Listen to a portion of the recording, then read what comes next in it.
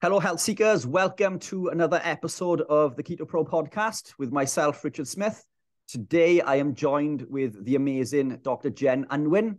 Jen Unwin is a consultant, clinical health psychologist. She works with the NHS, helping patients manage chronic illness and achieve well-being. She also works as a GP with her GP husband, Dr. David Unwin, helping patients stick to a healthy lifestyle. And both are leading figures within the PHC. Jen, welcome on board. Thanks for coming on today. So grateful to be here, and thanks for having me. No problem at all. I'm super excited. I know we touched base a little while ago. We met recently for the first time in the PHC event, in the PHC conference, which is absolutely fantastic. Highly recommend that for next year.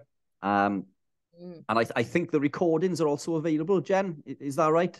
Yeah. So I think you can still sort of watch the live stream as it was recorded. I think there might be a small fee for now, but eventually they will go on the PHC YouTube channel, and all previous conferences are up there as well. So watch away. And if you feel the information's been of some use to you, make a little donation to the PHC. Fantastic, which I did indeed do straight after the PHC. So I made a small little contribution. I think it's a cause worth donating to. I think a lot of people are unaware of the PHC and the work that we all do there. And it's incredibly close to my heart, as we were just discussing sort of off air. I mean, one of the main talking points that I wanted to discuss today was food addiction. Now, this, I believe, isn't recognized as an illness within the NHS. Now, alcohol addiction, drug addiction, but food addiction, gambling, nicotine, caffeine, and yet food addiction is probably the most dangerous. I mean, that is probably the biggest contributing factor to all ill health, and it's like the I think of it like the Emperor's New Clothes. Everybody knows that story, don't they? That there's just one little boy going, what about and that's us as the PHC kind of going, it's the elephant in the room, literally. Like, what are people thinking? Yes, I mean, there was a paper recently which was absolutely brilliant, which showed that if you've got food addiction, you're 6 times more likely to have type 2 diabetes. So obviously there's some genetic factors, aren't there? We know there's a million environmental factors, particularly currently, but it's those of us that are more susceptible to not being able to control our intake of those particular foods, the ultra processed foods, which tend to be high in sugar and refined carbohydrates. Clearly that's going to have an impact on our bodies. So yeah, you're right, it's not yet recognized in the NHS. And I should just say I'm now retired from the NHS, so I did work for over 30 years in the NHS, but now I devote myself entirely to the PHC, and working and researching in food addiction. Not yet recognized either by the 2 bodies that could recognize it would be the World Health Organization, which have a thing called the ICD, which is the International Classification of Diseases. So that's not recognized there yet. And in America, they have a thing called the DSM, which is the Diagnostic and Statistical Manual, which is hosted by the American Psychiatric Association. They could recognize it. So there are cases being prepared. In fact, we have already made a bid to the WHO to have it recognised, but they rejected it, which we thought they would. There's lots of reasons why they would, but it wasn't a very robust rejection. So we're obviously gathering more data. We're getting all the experts in the area together to get some consensus statements around this disease, so we've got a better case to go back with.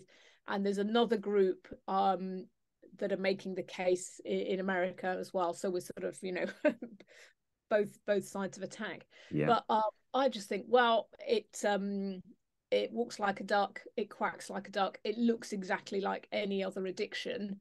I think we just go ahead and we talk about it. In the PHC, we're going to be providing training for professionals to recognize it. We're going to be providing courses to the public if they think that's a problem they suffer with, so that they can get some help. We're just going to go ahead and not care that Nobody else thinks it's a thing. We think it's a thing. Yeah. It's been my life experience. It's been your life experience. So many people say to us, you know, that once they heard that term, sugar addiction or food addiction, suddenly they kind of went, oh God, that makes sense of all my life, you know, of why I've had these symptoms, and you know, why I've been unable to make these changes to my diet that I want to make long term. So yeah, I'm gambling on. Ask me another question.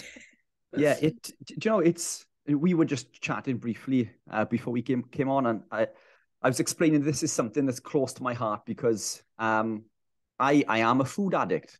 I love my food. I'm still addicted to food. I'm just addicted to different food. The food that I used to be addicted to, the food that I was told was good for me, the food that I was told was healthy for me, was in fact detrimental to my health. And I'd like to dig a little bit deeper into that as we move on. But I remember, you know, in my mid to late 20s, I was clinically obese. I've lost 107 pounds in total. I've reversed my diabetes. I used to suffer with these daily debilitating migraines that would make me blind. I'd be bedridden for 3 days. I was on 3 different medications for my migraines. I still suffer with migraines, but instead of suffering daily, I'll get an attack maybe 1 to 2 times a year. And this now is driven through stress and lack of sleep, which when you work for yourself, they go hand in hand. Our stories are very aligned. You know, I had a lifetime of up and down yo-yo dieting. You know, I'd put on weight really easily and then would sort of through gritted teeth, you know, lose some weight, and then it would come back on. And same, I'm a migrainer, and now same as you. I can't remember the last time. I probably shouldn't say this. I can't remember the last time I had to have a bed day because of them. I do still get the occasional headache, and it's normally sleep, or if I sometimes kind of slip up and have a bit of too much dairy. That could do it for me as well. So yeah, and you know, I think we speak for millions of people around the world and in the UK. They think that if you look at studies, the prevalence rate conservatively is about 10% of the population, adults, and that's over 5 million people in adults in the UK. So, you know, you feel you're unique at the time because you're kind of struggling with your own issues and you don't know how to sort of resolve it. But, you know, for everybody listening who's identifying with what we're saying, you're absolutely not alone, and it's absolutely not your fault. Yeah, it's surprised me over the years how all of these things seem to be connected. Or in fact, they are definitely connected. All of these illnesses that we separate into different segments, they all stem from insulin resistance and inflammation. It comes from the food that we eat. And these are foods that we are told that are good for us. These are foods that we are told are healthy for us. And they are foods that are, in fact, detrimental to our health. In fact, I'd go so far as to say that most of the food in the supermarket is not even food. It's not real food. Absolutely. The ultra-processed foods, you know, they're trying to, you know, it's a business. They're trying to sell more and more of them.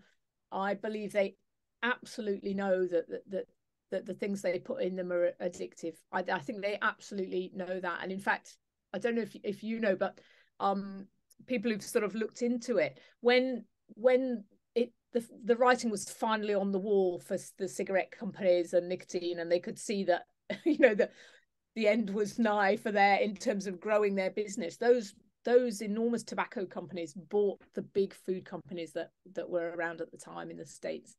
So there is that same model. There's that same addiction model of how they market stuff and how they market stuff to kids, you know, kind of get them young, the cereals and the drinks, the fizzy drinks. And once you see it, you just can't unsee it, can you? So this it's like save yourself from all of it and try and source some real natural whole whole foods as nature intended and really defend our ability to do that. It's really a political issue that we have to fight for that right to eat real foods and to have it available as widely as possible. And that's where I think once you've learned about it, you can kind of get quite riled up about, you know, if you and I hadn't learned this information, you know, we might be dead. Yeah, you know, you were so unwell in your 20s, you might no longer even be alive. And looking back to my parents' generation, they both died of cancer quite young, and they were doing the low fat, healthy grains thing. They thought they were doing the right thing and living healthily, and you know, you don't know that's why they got ill, but you know, it does make you think. Yeah, but we also know that cancer cells are metabolically inflexible, isn't it? They're fueled by glucose. They cannot be fueled by ketones. So no, we look at carbohydrate and sugar as being two different things because that's how they are presented to us on the label. But all carbohydrates break down into sugar. All carbohydrates. A lot of our patients will say, well, I don't eat sugar. I know I'm diabetic, so you know what, I don't have sugar in my tea, cut that out. You know, I don't have biscuits or whatever. But they're literally having porridge and then, you know, pasta, and then you know, they don't realize that it's all glucose. A bowl of muesli. You know, I used to eat muesli thinking that I was being healthy. And I think muesli is around 80 grams per 100 carbohydrate. So that's around 20 teaspoons of sugar, give or take. And then I would... And we never eat the portion, do we? Like, I was like, oh, no. You know, it says 30 grams, but you put 30 grams of cereal in a bowl and you're like, what? Yeah. You can live on that for a morning. Yeah. So you're filling it up and absolutely. Yeah. And then we chop up a strawberry or a banana or something to go on. So we add in... we add sugar to our That's sugar. Another 5 teaspoons there, there in your banana. Yeah. And I don't know if the listeners know, you'll know, but in an adult's bloodstream at any one time, you need less than 1 teaspoon of sugar for your body to function efficiently. We've been sold this kind of sugar for energy drinks. You need, you know, carbing up for exercise. I mean, if you were to carb up for exercise, you'd need 1/6 of a banana then, wouldn't you? Nobody's going to do that. Yeah, so I love that fact, and spread it around as much as possible. And of course, your own body will make that sugar, because otherwise, if there were times of famine, all our ancestors would have died out. So the liver can keep that level of sugar that you need. And also, if you do exercise, it's amazing how fast it'll gear up. I don't know if you've ever worn a continuous glucose monitor. And I was just about to come on to that, because I put one on over the last 10 days. I took it off a little early because it stopped working. But I did a 10K run at Kempton last Sunday. Now, I'm carnivore, so I eat 0 carbohydrate. It's not to say that I never eat any form of carbohydrate, but months and months and months in between. Now, I began the run at around about 4.3 on the glucose monitor, and at the end of the run, it was 10.7. Now, wow, yeah. So that basically and this was a 40-minute run at 91% of VO2 max, which we are told from the athletic community, for example, is impossible. But I ran at 91% of VO2 max on 0 carbohydrate. And what that tells me is that my body has the ability to create glucose through a number of mechanisms, so through gluconeogenesis. And being fully keto adapted, my body will utilize the lactate in the muscle. It sends it to the liver, it recycles it as glycogen, ships it back to the muscle at a higher level than a carbohydrate athlete. So I had in my blood higher levels of glucose than a carbohydrate athlete would have had while consuming copious amounts of energy gels. So we do not need carbohydrate. The body will make any glucose that we need. Yeah. And that's another key fact that I think people just they just don't know that fact. And some of these facts will really change people's lives. You know, if you always struggle to moderate your intake of carbohydrates, which I did, just abstain. It's much easier. And we all know that from the addiction model. So we'd never say to an alcoholic, right, it's Friday night, you know, so you're supposed to have a little drink. So just have a little whiskey, small whiskey, or half a glass of wine. We completely know that that's laughable and that they should abstain because they've lost control of their relationship with that substance. So it's exactly the same. We've lost control of our relationship with carbohydrate. And so that temporarily it's tough, obviously, but the way out is abstinence. And that's what we teach in the courses that we do. And bearing in mind, if people are listening and they're on medications, you don't want to go cold turkey without getting some support or discussing that with someone, particularly if you're on insulin, blood pressure medications, or things like SGLT2 inhibitors, which are going to lower your blood sugar. Those will need titrating down. But for those of us not on medication, you're going to feel rough. Let's not deny it. I felt terrible when I first went cold turkey for quite a few days, but then I felt amazing. So it's the abstinence is the key. So you can either jump into it both feet if that's your personality, and it is mine. I don't know. No, you kind of tailored it down. Didn't you? And David's the same. My husband's the same. He kind of went stepwise, and for some people that's better.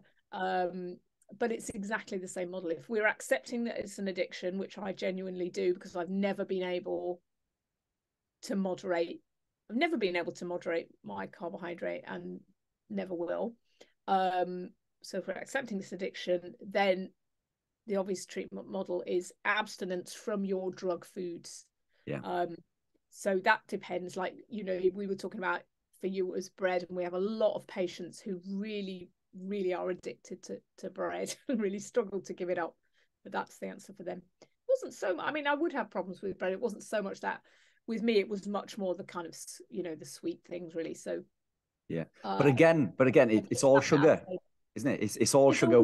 Whether it was chocolate, whether it was something sweet, or whether it was carbohydrate, your body still knows that it's glucose. It doesn't look any different inside. And to the brain, which we mentioned before, it's that's where the explanation is for why we keep craving. That's going on in the brain, that craving. It's not a hunger, a proper, I mean, it does make you more hungry, doesn't it? But that's to do with other mechanisms around the hunger hormones. So for example, I would drive to work. I'd take a banana sandwich. I kid you not. It was brown bread, but it was a banana sandwich. Have that in the car on the way to work. I mean, I was starving hungry by 10 o'clock. 2 hours later, is it lunchtime? And then I'd have my little sad. I'd have brown pita bread with hummus and a bit of salad. Thought that was excellent choice. So I'd eat that before lunchtime and then I'd be starving again. So eating the carbs does just drive hunger to some extent, but then some of us have this additional pieces. We're so susceptible in our brains to what goes on with when. And again, it's to do with insulin. Well, there's several mechanisms. Shall I expound? Go for it, because I was just going to add on to that when we look at the bread, for example, as you say, there are a number of mechanisms going on there, and the reasons that there are a few contributive factors as to why we would crave food after eating bread, for example.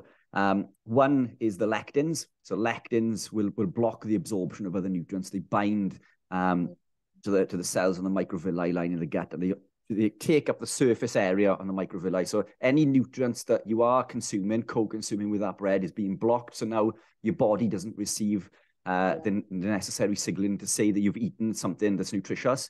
And we know this when we look at studies, when we look at zinc, iron, and magnesium absorption. Now, if we can co-consume, say, oysters, for example, which are high in zinc, with corn tortillas, the corn tortillas, the lectins and the phytic acid in the corn tortillas block the absorption of that zinc by 100%. So we're consuming this food. We think we're having something nutritious, but the lectins are blocking the absorption.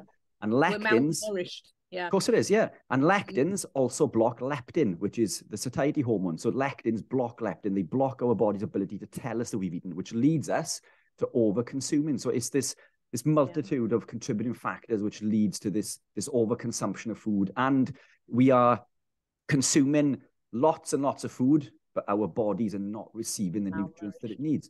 So by all means, please expand. Yeah. And of course, it just made me think, that's why restaurants give you a bread basket. Yeah, that's it. Yeah. When you arrive, you think, well, I'm going to eat less if I eat this bread. No. And, maybe half an hour later, when your main course arrives, you're ravening, and then you're going to have the dessert. So, that's why. Yeah. So, in the brain, several things can go on. So, one is because the foods we eat, these sort of unnaturally sweet foods that we really hardly ever would have encountered in the wild back in the day. I mean, honey would have been really the only super sweet thing. And then seasonal. And we've all seen photographs of those, kind of the original banana, haven't we? Which is like, it's this big with this horrid green with all seeds in it. You're not going to eat many of those in a day. So the kinds of foods have changed. The only thing would have been honey, and we would have been driven, highly motivated in the autumn to seek out the fruits and the honey and the nuts, actually, things like that. That nuts even have this they're one of the rare things that has fat and a bit of carbohydrate in that we all find irresistible. So cleverly, what happens in the brain when we have sweet things is that it sort of we get this big boost of dopamine, which is the motivation and the drive neurotransmitter. So dopamine is that transmitter. It's reward, it's motivation, it's drive to do things. And at the same time, in the frontal lobes, which are our sort of intelligent reflective bit, where we're going to think, oh, should I do this or should I do that? High levels of sugar boost the dopamine and they repress the frontal lobe. So you're going to think, I really need to go and find that stuff. I need to remember where it is. I'm going to go today, and I'm not going to be scared or thinking about the pros and cons of going, because my frontal lobes is kind of dampened down. Even if there's any danger associated with going to get the honey, which there is clearly, because you've got to shin up a tree and put your hand in a beehive, you're going to feel invincible. And I don't know if people recognize that, when they get these cravings, people are driving to the garage in the middle of the night. They're really driven to go and get that stuff. If it's not in the house, which it may be, so maybe in the house, and then you're looking in the cupboards and doing that sort of foraging thing, or you're literally driving to the 24/7 convenience store in the middle of the night to get your particular drug food. And it's so illogical, isn't it? It's, that we're driven to do things that are harming us. We know they're harming us, but in the moment we kind of can't resist. So there's the dopamine piece. When we get these unnatural foods these days, like, let me think of a massively sugary example, Krispy Kreme donut. There are other donuts available. Anything like that is very full of sugar and carbohydrate. We get an unnatural level of dopamine in the brain that even back in the day when we were foraging for blackberries and things like that, we would have very rarely found. That kind of feels good, but the brain doesn't really like it. It doesn't like these really high levels. Everything in nature's trying to balance out, isn't it? There's a lot of yin and yang with various nutrients in the body and hormones and enzymes and neurotransmitters. So the brain goes, oh, rather a lot of dopamine swishing around here. So what it does, it knocks out a few brain receptors for dopamine. Yeah. And I hope you can see that's a really bad idea. So over time, the more sugary foods we eat, the fewer dopamine receptors we have, and the more depressed we become. And you'd mentioned yourself, how bad you felt. And we know from research that high sugar diets are linked with depression and anxiety and low mood and a lack of motivation, which depression literally is that, isn't it? It's a lack of feeling you want to sort of do anything. And so high dopamine becomes low dopamine, and then we're chasing not the high, but we're chasing trying to feel a little bit normal. So then when we eat a Mars bar, we go from feeling absolutely flat and low and maybe shaky and weird to sort of feeling all right for an hour or two. And that's the hook then, that's the sort of drive. But there's not just dopamine. So we mentioned about insulin, which is the insulin's job is to lower the sugar in your bloodstream, because sugar in your bloodstream is dangerous. So it's got a great job to do, and it pushes it into your fat cells. So when we eat something sugary, we get this raise in insulin, which does various things. One of the things it does is let tryptophan, which is an amino acid, more preferentially across the blood-brain barrier, and tryptophan's the precursor of serotonin. So the other thing we get with a high sugar meal or snack is more serotonin in the brain. And we all love serotonin. It's the sort of relaxed, happy, feel good neurotransmitter. It's the one that antidepressants manipulate. So antidepressants' job is to raise the level of serotonin in the brain. So again, the brain goes, oh, loads of serotonin. We need to drop out some serotonin receptors. And again, terrible idea, because over time, you're less sensitive to natural sources of serotonin in your life. And you're going to get anxious and agitated and unhappy and so on. So,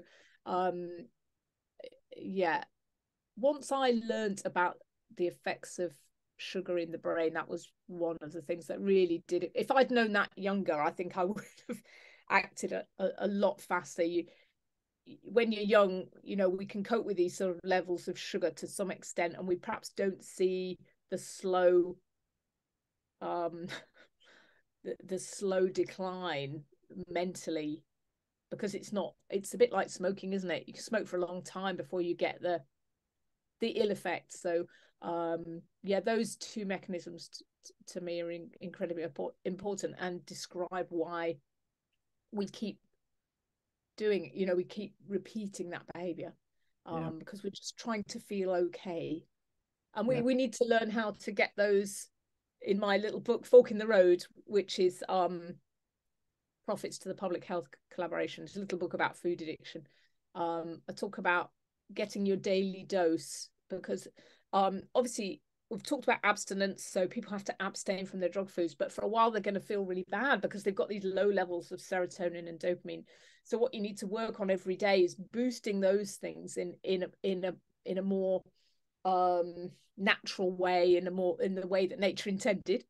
And so I call it getting your daily dose of dopamine, oxytocin, which is the kind of closeness hormone, serotonin, and endorphins. And there's various ways that you can do that. Things like getting a walk outside in the sunshine will hit all of those. You get your dopamine from exercise, serotonin from the sunlight and from exercise, and endorphins. Any kind of exercise like your 10K is going to give you a real boost of endorphins. And if you're running with other people, or if you're walking with your dog, and you're interacting with people, you also get the oxytocin. So food addiction recovery isn't just abstinence, although that's fundamental. It's also recovery in a true sense, where you're recovering your brain and your life so that you don't need to eat those foods to feel okay. A lot of us in modern life have got in the habit of medicating ourselves. Like, you have a long day at work, you get home in the evening, you're exhausted and stressed, and you sit in the front of the TV with your Doritos or your whatever it is. That's really food as medication, and not a very effective medication. We need to find other ways to handle stress, to deal with relationships, and to sort of, because a lot of us have been using food for all of that since we were very young. Some people since really, they can't remember their time when they didn't do that. Recovery does take a lot of effort and kind of kind of lifetime really. So sugar's the only drug we give kids, isn't it? We don't give them cigarettes, nicotine, alcohol. We'd all frown on that, and yet we've got it all wrong with the kids, and we're they've got easy accessibility, and it's kind of cute. Give them an ice cream. Oh, don't deprive them. And that's the thing. You think that you were being kind, but I've just Googled here now. And what it says here is when an individual eats sugar, the brain produces high surges of dopamine. This is similar to the way the brain reacts to the ingestion of substances like heroin and cocaine. Yes, cocaine. That should tell you should everything give us a clue. that you need to know. They've done a lot of animal studies on that, and they think, particularly in the rat studies, the rats preferred sugar water. That's it, yeah. Cocaine. Yeah. When they were addicted to both, they would actually choose the sugar. I mean, it is mind-boggling for sure. It's scary because everything that you just said, is been echoed in the research that I've carried out. But there are studies out there that say that the food that we consume doesn't negatively affect the neurotransmitter signaling in regards to food addiction and many other things. But we know that this is the case because studies have shown that neurotransmitter synthesis can be affected by food. One study in, I think it was the 1980s, on celiacs showed that when they were given gluten, the level of serotonin in the cerebral spinal fluid fell, and when they removed the gluten, it increased again. So we know there's a direct correlation, and when it comes down to this, neurotransmitter synthesis, the catecholamines, so catecholaminergic neurotransmitter synthesis, we use the catecholamines, dopamine, epinephrine, norepinephrine, and the adolamine, serotonin, and as you say, synthesized by tryptophan and tyrosine. But the interesting thing with this is that there are cofactors involved. So there's a complex process involved with creating these neurotransmitters, but we need specific cofactors. We need cofactors like iron, zinc, and vitamin B12. Now, the issue is that excess carbohydrate consumption leads to insulin resistance and inflammation. And this can affect a body. It can leave us susceptible to contracting viruses and infections. COVID, for example, insulin resistance increased the ACE2 receptor, the angiotensin converting enzyme 2 receptor.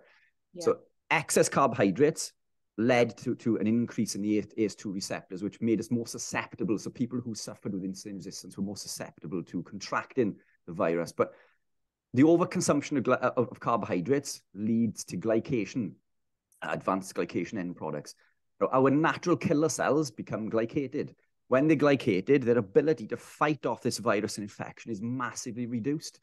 Now, the problem with this is when we contract these viruses, then our bodies lose their ability to fight off the virus. So first of all, we become more susceptible to the virus, pathogen or whatever it may be, illness. And then our natural killer cells is unable to fight it off as well. But when this happens, the body sequesters iron and it stores it in ferritin. So despite having, potentially high levels of iron in ferritin molecules in the blood, it can still lead to a deficiency of iron because pathogens love iron. They thrive on iron.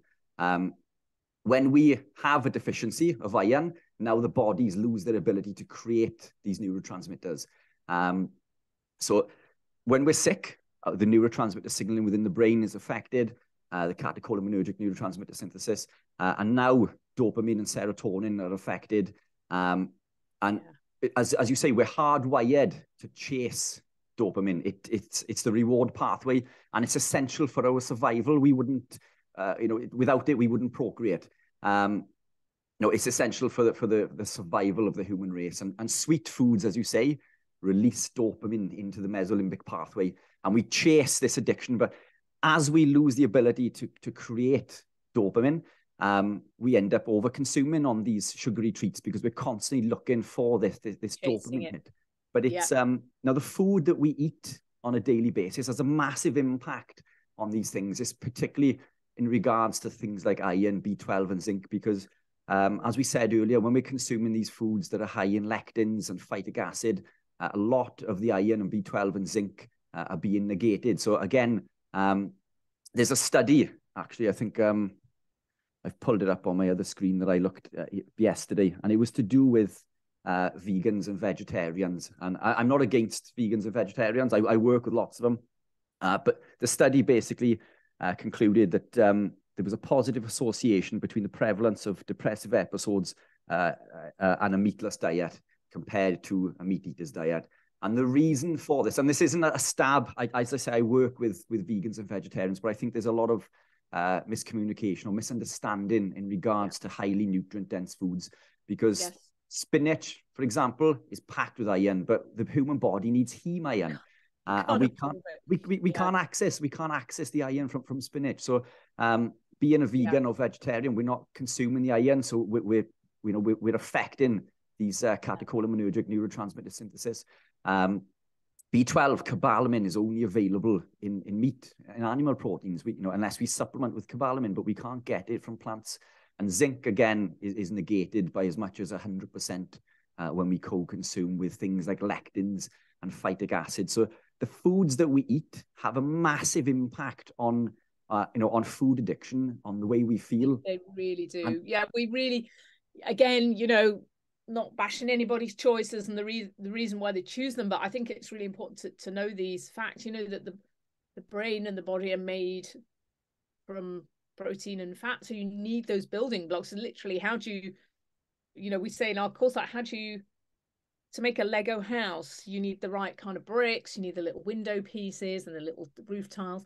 And it's the same if you're building a body and brain, you literally need those building blocks to make things like you say, dopamine, serotonin, all the different hormones and things that we need in the body.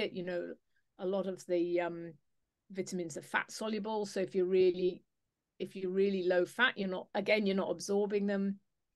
And I don't know about you, but my mental health has been unrecognizably better since I've done this. And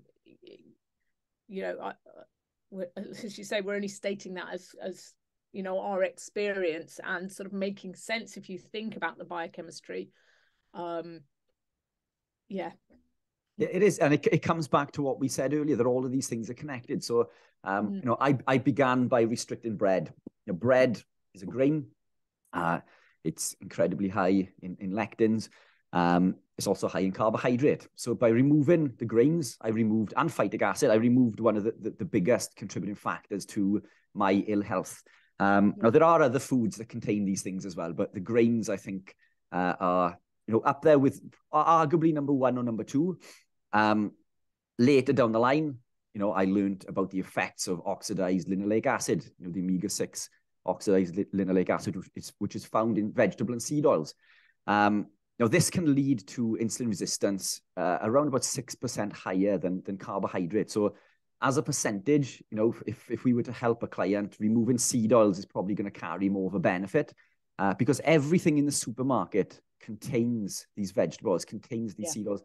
All the processed foods have those in them. All the process, almost every packet. Often when you eat in a restaurant or you go to a hotel and you have the breakfast, they've fried the eggs in sunflower oil or whatever it is, and you have to really try hard to eliminate it completely. You do, but what I have found is that I went away to Kempton this weekend racing, and what I do if I eat out is. And people say that it's difficult, but for me, it's incredibly easy. I just find a meat dish. I'll eat steak. I'll eat steak with steak. I love fish. I love chicken. I do eat cheese. Cheese works well for me. I get on well with eggs. So I'll quite often order eggs as a side and maybe pan-fried king prawns. But I'll tell the restaurant, or I'll ask first, what are they cooking? And it's always seed oils. So I'll tell them that I'm allergic to seed oils. Yeah. So then it's rather than saying, oh, look, I'm really fussy. So I'll ask them to cook, either grill, dry fry, or cook in butter, tallow, lard, or ghee. Yes. And they've never not accommodated. And quite often, so the restaurant that we went to the weekend, they grilled the steak and they came back and I'd ordered eggs. And they said, oh, look, the eggs we fry in the seed oil. So, can I poach them for you instead? So they were accommodating, so there's always an option. But every time you set foot into that supermarket, almost every packet that is labeled healthy or food is not food. These are franken foods that are high in these toxic chemicals. Linoleic acid is detrimental to your health, and it's absolutely everywhere you go. And I think by removing grains and seed oils from your diet, and not even targeting carbohydrates per se, just by doing those two things, you're going to see a massive impact on health and well-being. And then what I teach after that then is, the importance of sodium electrolytes, because again, we're told that sodium is detrimental to our health. Sodium is essential for life. We need way, way more, probably around 8 times the volume that we're told. There was an interesting study that covered 100,000 participants over 17 countries, and they looked at sodium excretion. And what it found is that when we go below 1,500 milligrams per day, and this was sodium that was excreted, so we can assume that what was consumed was considerably more because the body's going to use some. All-cause mortality increased massively, and with the sweet spot being, I think, on this study was somewhere between 4,000 to 6,000 milligrams. But for someone on a low-carb lifestyle, because insulin resistance retains the sodium within the body when we go low-carb. I was going to say that. Yeah, coming back to the point you made earlier, when you do go low carb, you feel awfully unwell, and it's to do with the kidneys releasing. So the kidneys will pull sodium from 4 points in the nephrons back into the blood when we are insulin resistant. We recover from insulin resistance almost within weeks, and we can see this overnight. If you were to restrict carbohydrate today, by tomorrow, you would start to see a drop in your insulin levels, and we can reverse diabetes and insulin resistance in as little as 2 weeks. But the issue with this is this loss of sodium leads to what's called now keto flu, was once known as the Atkins flu. You anyone who's done it, you pee loads, don't you? Because the fluid's coming away with the salt, and you lose that bloating, and it's quite rapid sort of physiological change that goes on. So you need the main tip is more salt. When you're first few days, plenty of salt on your food. Plenty of salt. Yeah. I put salt on like no one's business. Yeah. And I don't know if you know Dave, have you come across Dave Feldman, who's the guy who's doing all the studies into people like me with super high cholesterol? That's probably another podcast. So I've got super high cholesterol, and they're doing a documentary. So they came to visit, and he's the only person I've ever met who puts more salt on his food than I do. And I was like, nice work, He's kind of... salt with your salt. So my cholesterol is quite high. The last test I did, it was 10.26. My LDL was 8 point something. But that's fantastic. When you understand cholesterol, we understand that it's triglycerides. We want high HDL, and it's the triglyceride to HDL ratio, and it's more to do with pattern A and pattern B LDL. Which, when we because we're using fat for fuel, like when you're running, you're saying we're just literally, it's a transportation system. It's taking energy to the cells. Mine's 19, not to be competitive, of course, in any way. Damn. Right, I need to increase mine. Incredible. And with a zero, obviously the reason they say cholesterol is bad for you is because they think it's going to cause heart disease. So I don't know about you, Rich, but I've had the heart scan, which looks for calcium in the heart. I've had it twice now, and I've had a zero score. Zero, snap. Yeah. Me too. So I worry about there. I eat stupid amounts of dietary fat, and I also have zero calcification, which goes against all the literature. But these are the things that I point out in the lectures and talks that I do. There's a podcast that I did with Ben Azadi from America, and we went into cholesterol and lipid profile. These seed oils are high in phytosterols, which artificially lower your cholesterol. So when we remove them, people think that going low carb and keto, we see an elevation in cholesterol, and they think that it's a dangerous marker. But this is your body just returning back to its natural physiological level. When we remove these seed oils, the phytosterols, they compete for absorption.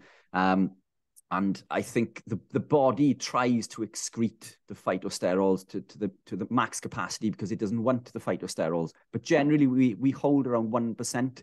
But there is something called cytosterolemia, where a small percentage of people will hold up to 4%, and that there's massive increases in cardiovascular disease by a long way. And this comes from a food. It isn't a food, is it? It's called a food, but we know it isn't a food. It's machine lubricant.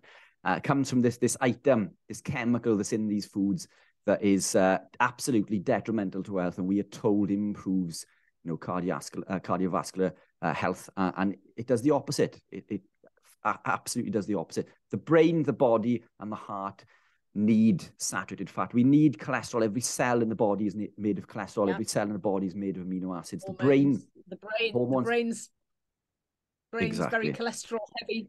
Yeah. Exactly. Every cell in the body is made of cholesterol. It's essential for cell formation, cell communication, nutrient absorption, nutrient transportation, hormone production, as you say, and it's essential for healing. And this is why, after following an operation that I had 2 years ago, I healed in 24 days. The wound healed in 24 days, and I was told to expect 12 weeks. The doctors and nurses were flabbergasted by the speedy recovery, and I explained that it was to do with the high volume of protein I consume and the high volume of fat. Which is absolutely incredible, and it's proof positive that the lifestyle we live is in fact a healthy lifestyle. But it quite literally goes against the grain, doesn't it? And I think the key to food addiction and health in general, in my opinion, I think is obviously, we know processed foods are bad for us. We know alcohol is bad. So either remove those or heavily reduce. Remove grains. Grains are not meant for human consumption. They're detrimental for our health. And grains today are not in the form that they were. They've all been hybridized. To be super glutinous and And even coming back to gluten-free products. So gluten-free products still contain wheat germ agglutinin, which has been known to travel up the vagus nerve and be a contributing factor to things like Alzheimer's and dementia. Wheat germ agglutinin will still cause intestinal permeability, and wheat germ agglutinin will cause intestinal permeability in everyone. Intestinal permeability leads to autoimmune disease. So if you consume grains, you have intestinal permeability and you have some form of autoimmune issue within your body.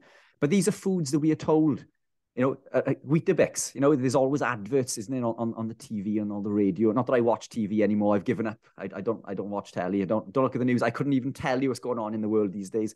I've come to the understanding that whatever's on the news these days, generally the opposite is true. But that's a podcast for another day, I think, isn't it? But grains and seed oils, if there's two things you're going to change, take those out of your diet. But eat whole food, as you say, and predominate your plate. This is what my opinion. So I'd love your take on this as well. But as I say, I'm carnivore. I've removed all fruit and veg because of the plant toxins, the phytoalexins, and I did so through laziness. If nothing else, I couldn't be bothered to fry and cook. It does simplify life. That's for sure. I mean, mostly when we're at home, I'm more or less the same. So what I've had, so my son's a butcher. You're going to be jealous about this. He's butchering nice, high quality everything if we want it. So I had some of his home cured bacon and 3 eggs for breakfast.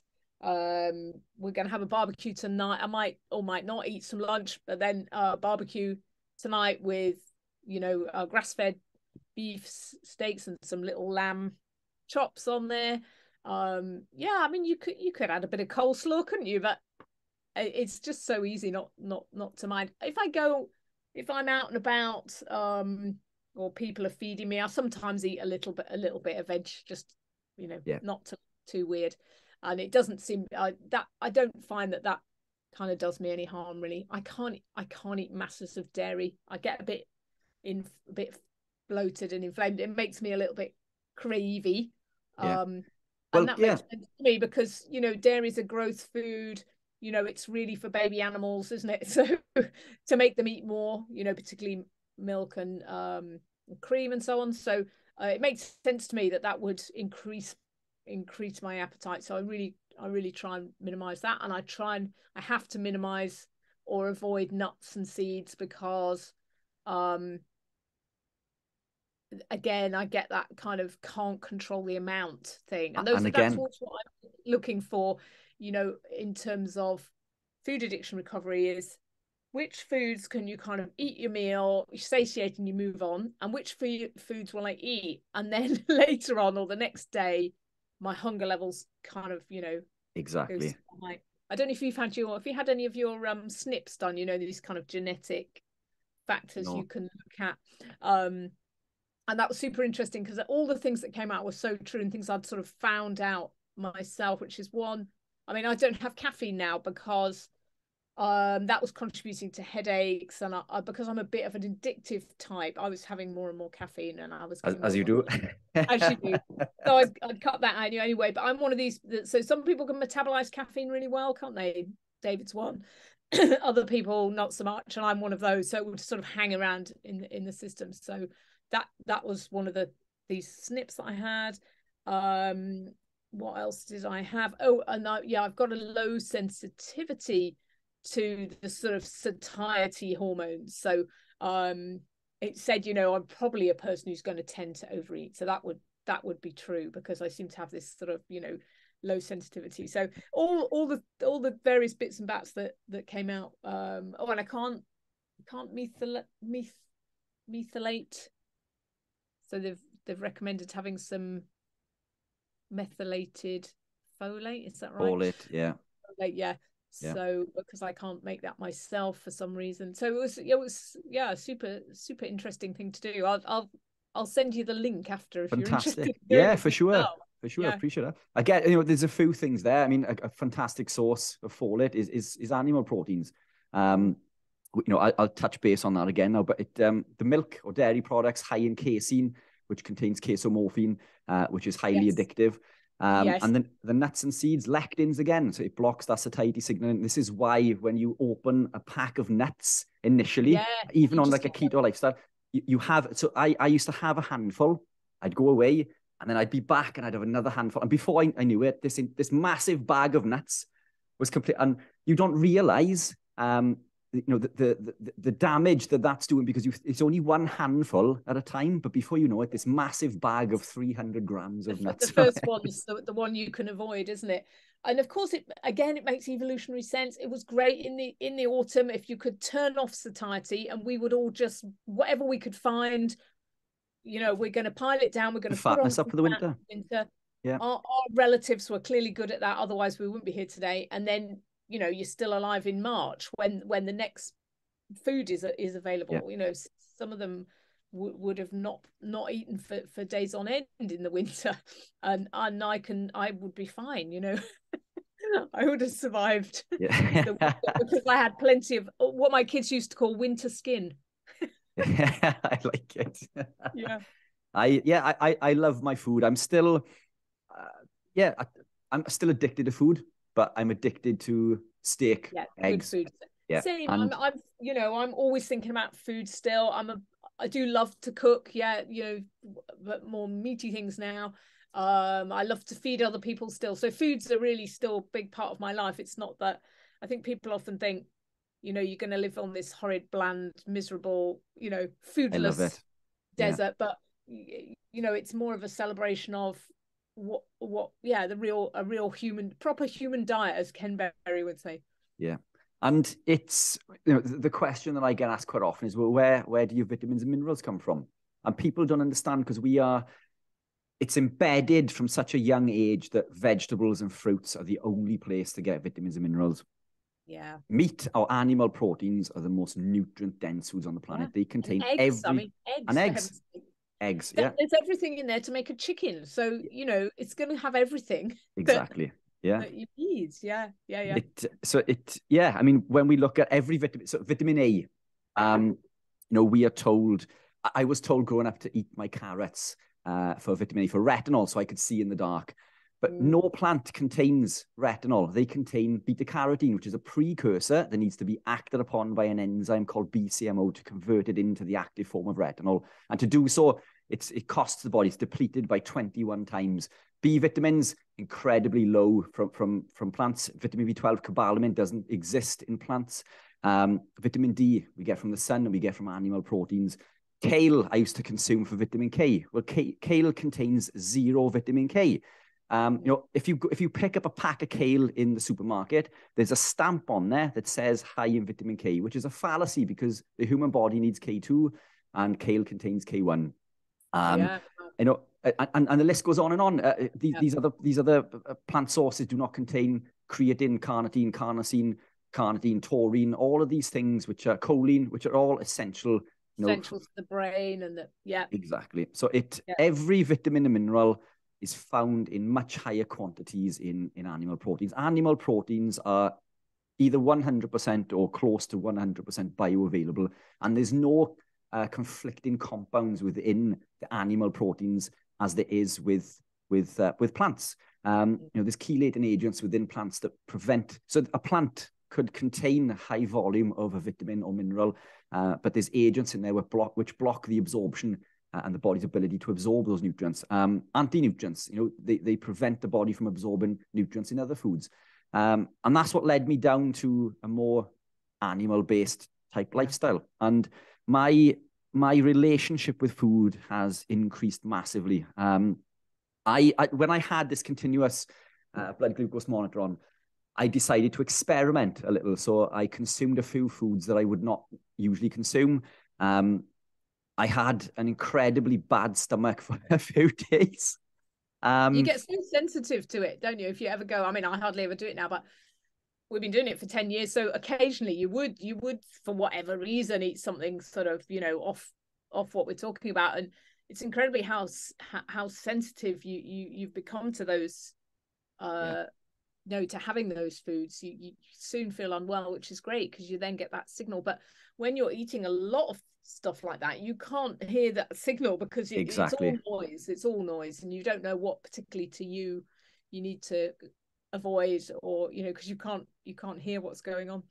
So a few clients have said to me previously that going keto has made me intolerant to certain foods, and that's not the case. It's a case of, in the same respect, like alcohol. When you begin drinking, one glass of wine will give you that tipsy feeling. Before you know it, you're on to a bottle or 2 bottles. So it doesn't mean that alcohol isn't causing damage. It just means your body is unable to recognize when it's causing the damage. And we get this heightened sense, don't we, when we restrict these foods. We give our body that ability to recognize when we are putting these toxins back in.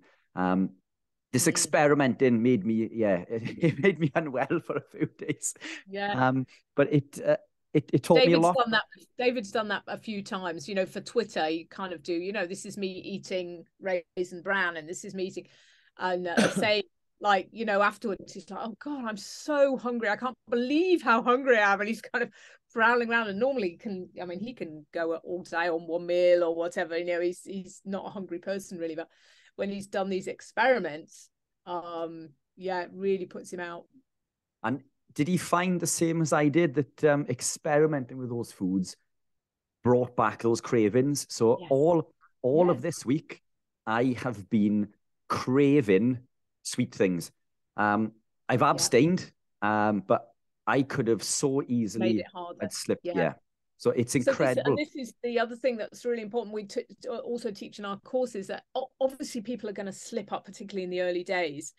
But what they're hopefully going to learn from those slip-ups, that addiction's not gone away. It's there in the background.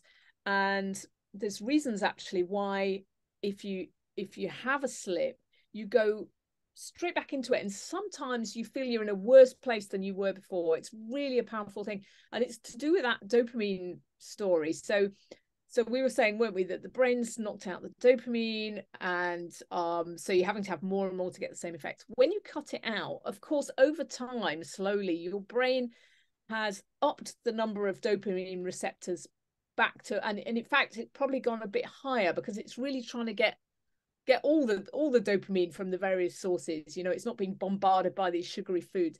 So you've got lots of dopamine receptors. So when you then have your bowl of muesli or your Mars bar, bang, your brain's lit up with dopamine. So that's partly why if you have a slip, it's then really hard to get back to it because it was such a high. You sort of want to repeat it again. It shocked me, I'll be honest, because I've been living this lifestyle for 10, 11 years. Low carb, ketogenic, and the last 4 to 5 years I've been predominantly carnivore. I thought that I was through all of those cravings, and last weekend was a big shock. I began to shake because I was craving something sweet so much. Withdrawal again. Yeah, it's like another withdrawal. Yeah. So wow, it isn't that interesting? And some people go through that cycle, quite a few times before they really understand that it has to be abstinence. And of course, that's quite a scary thing for people who have relied on these, they feel they're relying on these foods for happiness and mental stability. To ask someone to give that up for life is sometimes so scary that they end up sort of, David's had a couple of patients who he's sort of gently talked to them about this idea of food addiction, and they disappear, and what they're doing is just kind of eating more than ever, because the idea of giving those foods up is so frightening.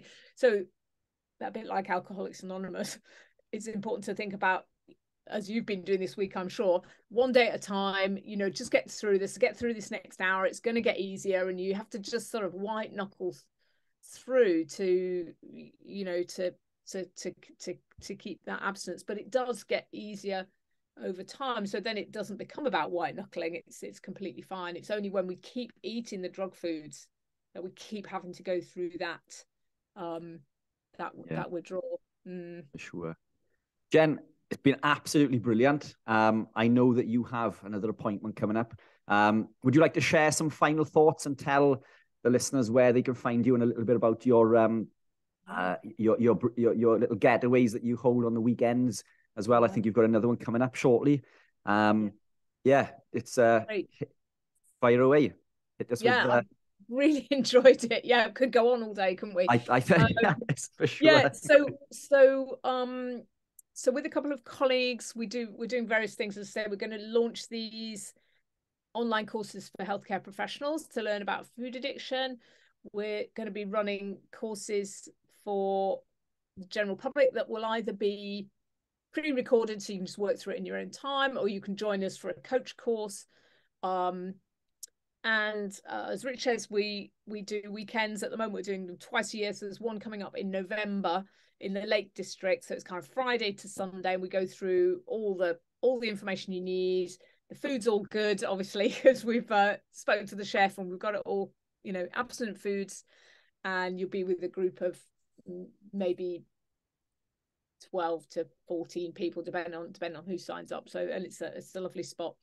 All of that, if you go to the Public Health Collaboration, so it's www.phcuk.org, and you click on resources, there's a section for food addiction resources, and you can sign up there to be told, like, whatever you're interested in, we'll kind of let you know, or you can sign up there for the weekend and we'll get in touch with you. If you're interested, you just want to read a bit more, the little book that I've done, which is on Amazon, Fork in the Road, All Profits to the PHC. And we've also got a journal there. It's a 100-day journal. So it's for people that are trying to start out on their journey with this, and they want to, keep some records and see which things affect them, and also encouraging them to do these other things during the day that are going to boost their neurotransmitters. So it's a kind of sister publication to Fork in the Road. I think that's probably. Follow me on Twitter, because David's got millions of followers and he's always boasting about it. So follow me on Twitter. Jen, let's get your followers Unwin. up. Yeah, Jen _Unwin. Fantastic, and I'll pop all of those links below. Jen, absolutely fantastic. Thanks again for coming on board. Thanks for having me. We'll get you back on again, and we'll talk about another topic soon, hopefully. Yeah, definitely. Fantastic. Awesome. Lovely. Thank you, Jen. Bye now.